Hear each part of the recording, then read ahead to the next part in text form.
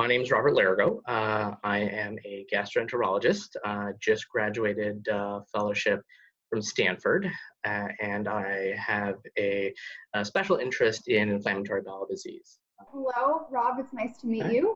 My name is Jenna Ziegler, and I am coming up on my 5-year anniversary of being diagnosed with ulcerative colitis. I also am the blogger behind the Comical Colon, where I kind of blog about my journey and try to encourage others to share their journeys. So my question is about tonsil stones. And I was wondering if that is something that you commonly see in patients. And if you do, I'm wondering if they're more related to symptoms of IBD or if they're more correlated with IBD medications. Yeah, that's a really good question, Jenna.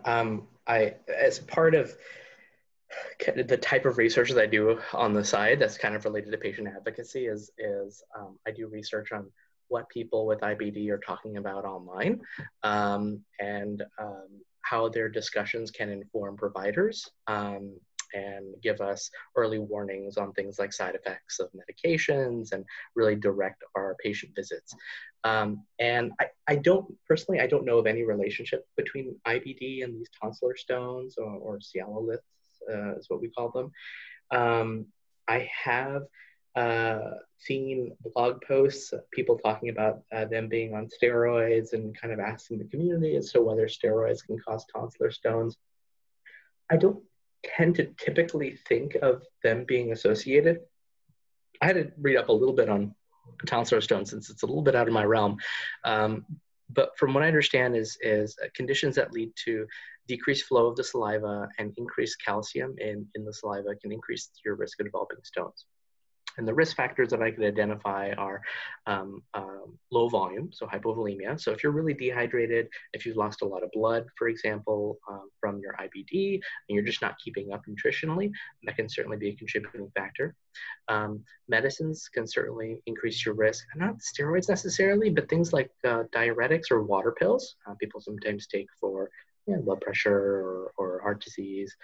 There are certain medicines that have anticholinergic qualities, medicines that cause dry mouth, for example, that can cause tonsillar stones, trauma to your tonsils or your salivary glands, gout, smoking, chronic dental disease, and apparently a history of kidney stones as well.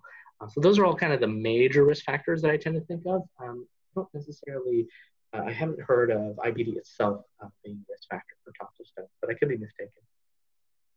I have a follow-up question. First of all, I want to say that was interesting because I've never really thought about the correlation between tonsil stones and dry mouth, so that's really interesting.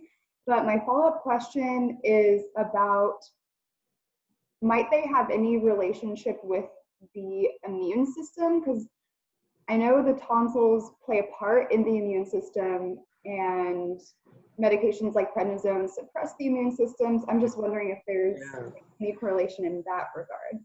Yeah, I'm not sure if there is, to be honest. I would think that if I know the gallbladder a lot better than I know the salivary glands, the tonsils. But if it's anything like gallstones, it's the issue is about hyperconcentration and having a small nidus that can develop into a stone and flow. So it makes sense to me that if your saliva isn't, if you're not producing as much saliva as you should, and it's kind of staying in the glands a little bit longer, that you have a higher risk of developing those salivary stones, or if there are increased calcium because of some medical condition or medication that you're on. But as more people are on different types of IBD medications, and we kind of know more about their side effects, that may change. Prednisone is a really common drug. It's prescribed for a lot of different types of conditions. So I feel like if it was really associated with prednisone, it probably would be really well known by now. And I just I've never heard of that